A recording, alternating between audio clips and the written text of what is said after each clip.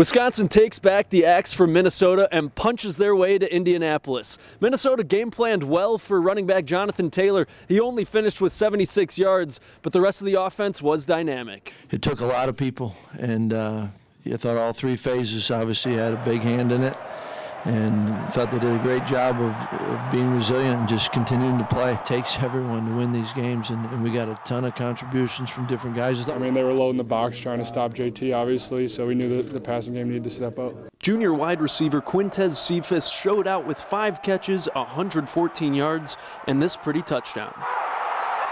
Yeah, I mean, it felt good coming out of my hand, and, whenever you're throwing the ball to Q, he's got a good chance to come down with it. So, with all phases executing, Coach Christ and his team were able to do the one thing they came here for. We came up here with one purpose, and that was to win this game and bring the axe back home. It means so much to me just to send those seniors out with the axe, being able to chop down the goalpost. Just an unbelievable feeling.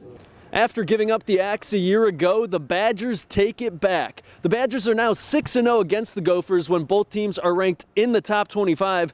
And up next for Wisconsin, it is mighty Ohio State for the Big Ten Championship from TCF Bank Stadium. This is Declan Levy, WXOW News 19. All right, thanks, Declan. As for the Gophers, they fall short of a trip to the Big Ten title game. Here's what head coach P.J. Fleck and quarterback Tanner Morgan had to say after the brutal loss.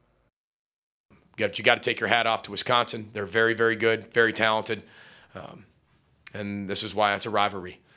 It goes back and forth, and that's what we hope is back, that rivalry. But Paul Christ and his entire staff did a great job. Congratulations to them as they represent the West in Indianapolis. So this isn't just an end-all, be-all, right? We're doing everything we can to set a new standard and an expectation here of what Minnesota Golden Gopher football looks like. We didn't win the game.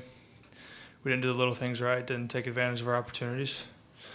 But I know this, we will respond from this. This team will fight back and claw back and respond like no other